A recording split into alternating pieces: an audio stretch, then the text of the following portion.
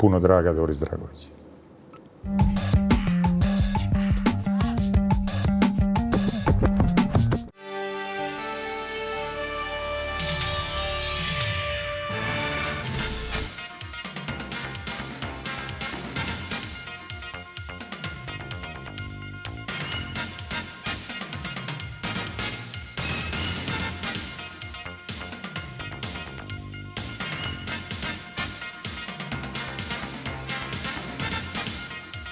Put pozitivne energije. Dalekovod.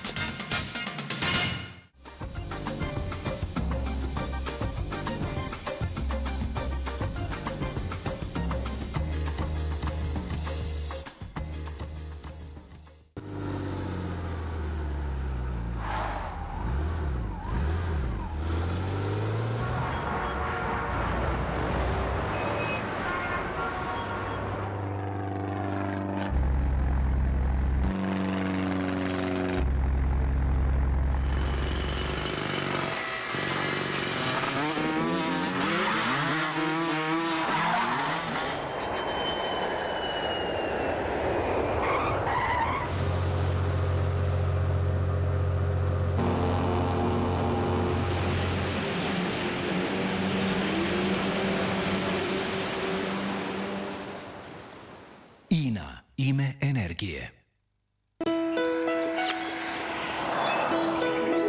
Biodizel, drvna masa, hidroenergija, geotermalna energija, sunčana i vjetroenergija.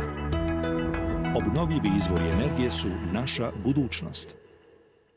Nove dimenzije komunikacije. Pripremite se. Benet. Svijet u vašem domu.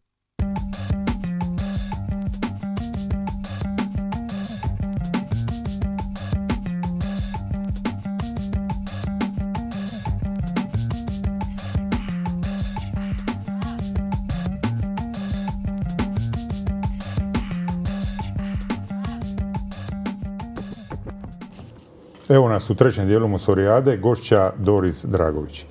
Još malo, još jedno 2 godine, pa kvarat vika 25 godin da si solo pjevačica. Solo. Solo pjevač. 25 i plus 4 tamo, majko moja mila. Pa kako to imaš 35 godina, pjevaš 25, a počela si sa 20. A ima 35 godina, sina od 18. Ništa to ne razumije, ništa to ne razumije. To ti je sve čudno. Milijun nagrada, milijun pisama, milijun ploča, ali ja bi sad izdvojio 2 momenta. 1986. ili tako, 1999. Pivala si na Euroviziji zapravo za 2 države. To su rijetki. To je Tereza pivala za 2 države ili tako. Ona pivala za, ne znam, Monako ili nešto ovako, ili Švicarsku, zaboravim sam šta, Luksemburg i Jugoslaviju. Ti si 86. željo moja, kao predstavnica TV Zagreba, pokojne Jugoslavije, a 1999. predstavnica Hrvatske Marija Magdalena. Hajde malo usporediti ta 2 nastupa, taj odmak od 13 godin, te 2 pisme i ti cili šušur koji se stvorio oko jedne druge pisme, pogotovo oko Magdalene kad si bila 4., a kad su svi govorili da si mjeritala pa i bit prva. Ja sam ti dio toga već spomenula kad smo pričali na početku o toj jednoj, kako se čovjek minja, zapravo pa kriteriji rastu. 86. godine bila sam normalno puno mlađa, ali tad mi ta mladost je davala jednu nesigurnost kad sam išla tamo. Odnosno, ona je jedan strah, ajme, hoću li ja to, kako ću ja to, pa kako ću ja to sad, sve oči nešto uprte. Gleda, cijela Evropa. Pa to je tako.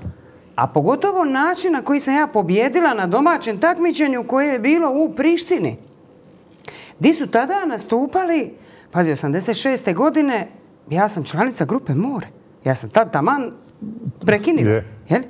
Dakle, ja nemam još ni neko ime, nemam još ni u solističkom smislu i tako dalje. A pazi, tada u Prištini nastupala je Lepa Brena, nastupala je Fosili, dakle, Neda Ukraden, dakle, neka imena, razumiš? I ja sam, sjećam se, otpivala tu pismu Željo moja Ali čekaj, moram ti reći veštu. Veštu koju sam ja pivala. To se ne sjećam. Pisma se sjećam, ali vešte se ne sjećam. Ma vešta, jer je to moje prvo što ja radim sama. Dakle, njanci nemam grupu iza sebe. A veštu smo prikrojile mater Aliće i ja od moje prve balske vešte, kad sam išla 4 godine prije kad me mater pustila da ide na Novu godinu muzičara. Sjećaš se da su bile Nove godine muzičare? 15.1. Kako je meni pol familije muzičari, onda sam, mama, pusti me, molim te, pusti me. Nikdi me nije tila pušta mater, naš, čelična stega i to, ali ajde dobro, ovdje će me pustiti, ide pol familije, pa kaj, dobro. I to mi je prvi bal u životu, mogu li te opisati uopće kako sam se osjećala i šta je meni bilo u glavi. I od te vešte smo moja mater i ja, sada ti koliko godina poslije, prikrojili, okinile smo je nešto popola napola i našile smo na nju je neki listić, 3 listića, neka su ti bila od Teteana iz onoga baula s početka priče i to je moja vešta. Onda ti je mater bila tada stilist, je li tako? Moja mater je bila stilist. Slušaj, skupa smo ti, i ona, ja to nešto osmislim. I ja dolazim tamo i otpivam pismu i ja idem popis svog, idem i čakulat sa ekipom naše Zagreba. U green roomu, koji nije postoja. Koji nije postoja. Uopće, koji green room, bile su neke gajbe i sidili smo na te gajbe i pucali od smija. Normalno, vječno duhoviti, meni dragi prijatelji i kolege, ili fosili. I tako, to smo uvijek pucali od smija s njima i guštali ići na te neke takve predstave, jer su oni uvijek neke monade činili, oni bi uvijek okrenuli hotel naopako, to bi bila, a pucat od smije s njim. I dakle, meni ni u peti. I u jednom momentu je nastala strka.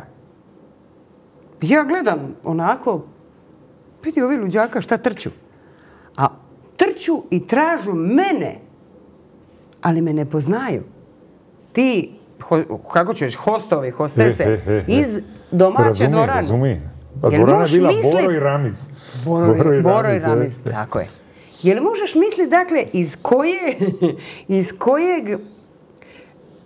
koje atmosfere, dakle, iz kojeg uopće moga rezona i svega, niče pobjednica za koju će onda poslije toga, naravno, nakon te pobjede, televizija Zagreb stvarno stala je. Udrišili su kesu. I spot je bija izvoredan. I vrti se sad još uvijek spot. Tako je, ali bija je jedan koji je bija, sad znaš, jer onda trust mozgova se sastali i počeli razmišljati kako. Onda je bio jedan, ja, njanci više ne znam koji je tada reka, ja mislim da bismo mi trebali ovu pjesmu osmisliti kao jednu suvremenu dekadenciju koju bi trebalo snimati, recimo, početi na Jakuševcu, a Jakuševac je zagrebački Karepovac, a onda ga je odmah je dobija nogu u kosti i onda ga izbacilo iz ove sale gdje su odlučivali kako taj spot mora izgledati. I zbilja su, evo, svaka im čast, to je, lokacije su, znaš i sam, Brijuni, onda, tako je, to je, onda se išlo u Hum, ono malo mjesto, znaš, onako, pa na imanje Dušana Džamonja, ona se je pustija tu, dakle da, stvarno, evo, stvarno, baš su se biralo se sve najljepše. Gospođa Vanda Ninić je bila kostimografkinja, šta ćemo govoriti, mislim, koja umjetnica u svom poslu, ona je izabrana da napravi sve, da osmisli sve, kompletno sve za nas, dakle, prvi put je ona taj način. Strah, moj veliki strah, jer evo, idem tamo, imam ekipu, dobro je, s menom su Mato Došelj koji je bio tada aranžer i producent te pisme i tako dalje i on je išao da bude na pozornici sa mnom i on je kad svira klavir i tako dalje.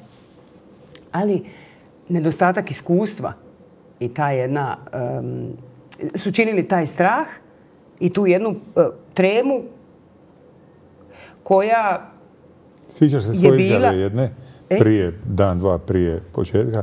Majko moja, jedino se bojim, hoće